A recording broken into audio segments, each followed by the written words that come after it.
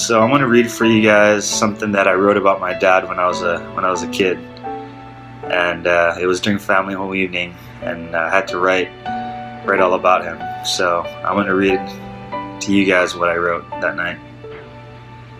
It says, "This person is very special. He's such a fine example for others to follow. He loves to serve the Lord and would give his last dollar to help a friend in need. He has a kind, gentle manner and wouldn't hurt a fly. Can you believe he was an amateur boxer in his younger days? He was also a star rugby player, and he told us that in high school he once scored the winning point in the last second of the game. And he also told us how proud his dad was of him that day. But more so, his father was proud of the fact that his son grew up to be a righteous, hardworking man who saw the importance of God, family, and service in his life. I'm really proud of this man too, because he's my dad, and I love him a lot."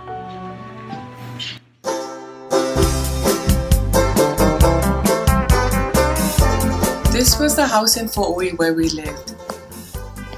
This was my Grandpa Lolo, but I was too young to remember him. Eleanor May Brown Mataele, my kind and beautiful grandmother, who lived to the age of 90.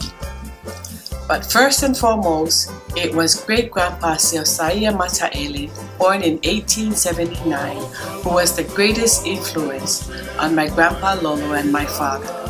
Great-Grandpa was the patriarch of the Mataele family, who spearheaded the growth of the Mormon faith in Fort Lee.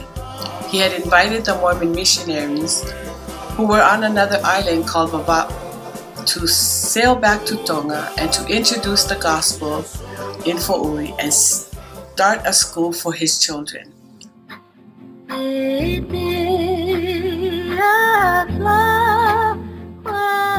My parents served as labor missionaries in New Zealand, and I remember a lot of times when my dad had to catch a ride to the pier, to the wharf. I'm not sure where it was, but we lived in Hamilton, and I'm sure the pier or the wharf was miles away. But I remember him telling us later that he had to hitchhike, basically find a ride to the wharf to pick up a package or a box from his father. His father would send him togonaki in a box, yams, ufi, whatever it was, kumala. His father would provide for him. Even being married with kids, his father really loved him and appreciated his work, his missionary work. And his dad still provided for him. My grandfather loved him, probably because he was the youngest, but I'm sure it's because he served his a labor missionary in New Zealand. And you've borne your solemn witness that the gospel was restored. You were called that you might testify and teach your fellow man the simple truths of Jesus in an unfamiliar land. Yes, each child of God has promises to keep, for the Savior has said, if ye love me, feed my sheep.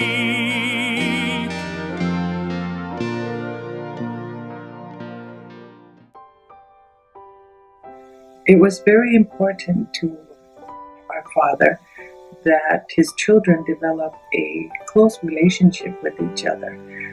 My dad loves his siblings. My dad loves especially his sister, our Auntie Carlo. She means a lot to him, and my dad has instilled it in our hearts to never forget what our Auntie Carlo has done for him and for me.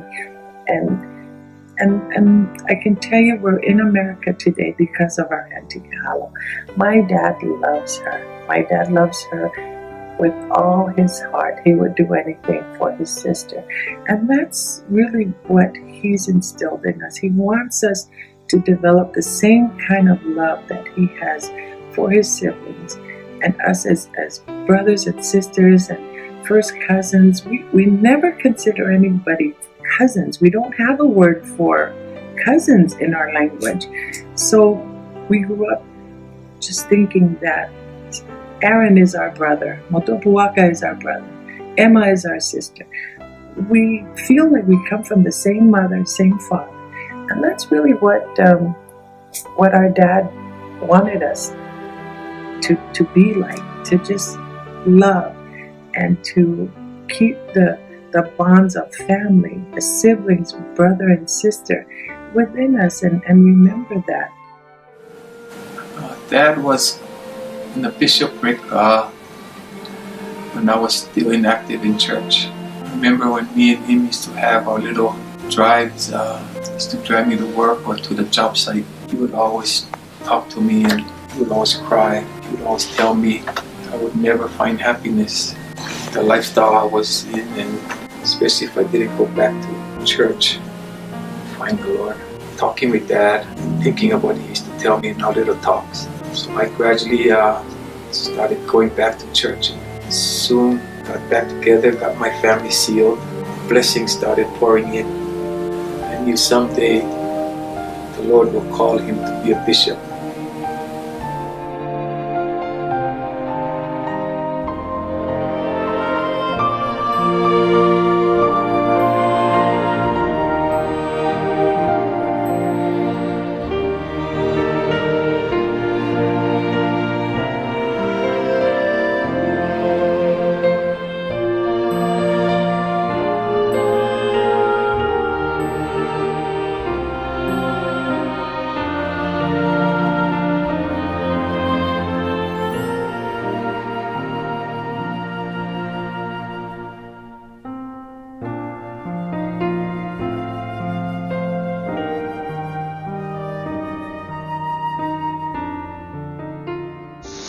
So growing up, we had missionary meal, and that was a big part of my childhood and my teenage life.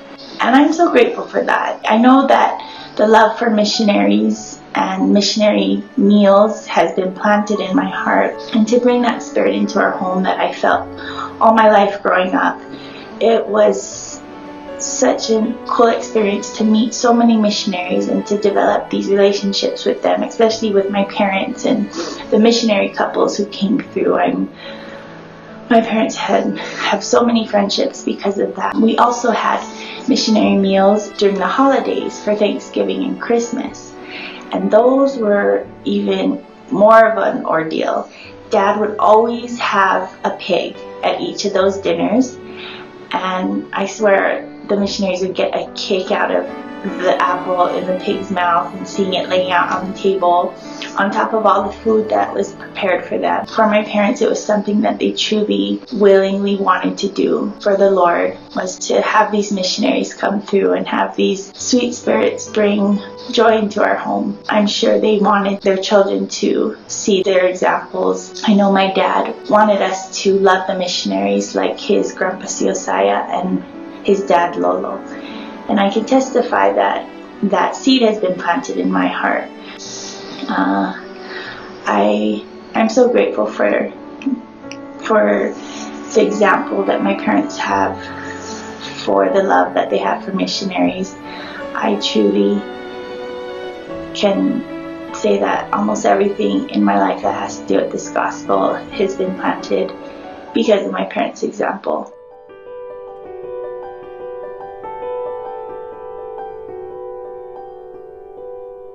As I think of temples, my thoughts turn to the many blessings we receive therein. As we enter through the doors of the temple, we leave behind us the distractions and confusion of the world. Inside this sacred sanctuary, we find beauty and order. There's rest for our souls and respite from the cares of our lives. As we attend the temple, there can come to us a dimension of spirituality and a feeling of peace, which will transcend any other feeling which could come into the human heart.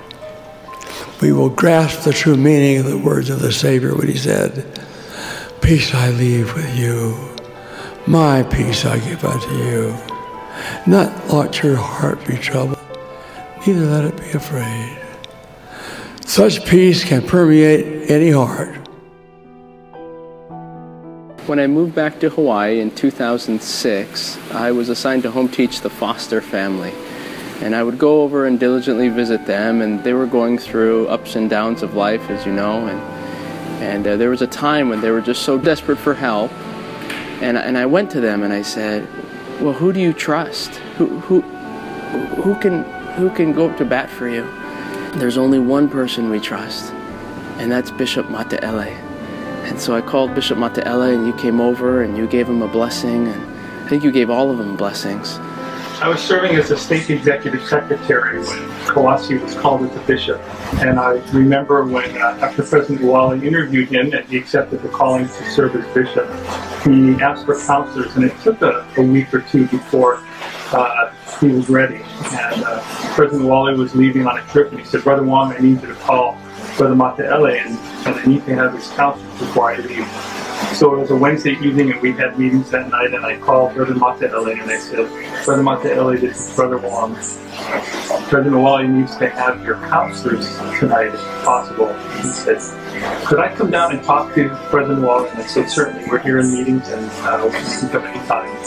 So about a half an hour later, he came into the state offices and knocked on the door. And as he came in, sat down, President Wally asked him, President Mate'ele, who would you like to serve as your counselor? And I was taking notes and was kind of looking down. And I heard him say, I'd like to have Jim serve as my first counselor. And in my mind, I was thinking, who's Jim? And I looked up and looked at Brother Mate'ele, and he had his finger and he was pointing at me, and he was saying him. And I looked at Brother Wally, at President Wally, and then President Wally said, who would you like to have as your second counselor? He said, Brother Wilson. And at that moment, President Wally thought for a moment and said, okay. And I thought, oh, I'm out of a job. For the next 5.5 years, I had the privilege of serving with Bishop Mate'ele as his counselor, and it has changed my life. I am so grateful for the blessing it was for me to serve with him and to come to know him better. I've told him on several occasions how much I love him and how much I appreciated his guidance, but most importantly, his example. He was like a father to me, and I've grown to love him so much. Over those years, I saw him serve and I saw him love so many people, and I have learned so much from him and from his perfect example. He is so Christ-like in the way that he treats people and the way that he approaches things. He has been an example to me. He has blessed my family, and he has blessed me in so many ways. And on his 80th birthday, Bishop, if I could wish you a happy birthday and express our love and gratitude from our family, but also to you and to your family for all that you do and for the wonderful individual and example that you are. We love you. Well done, thou good and faithful servant. Well done, thou good and faithful son. You have seen the field is white. You have shared the gospel light. May the Lord bless you with many, many, many more. Happy birthday, Debbie. Well done.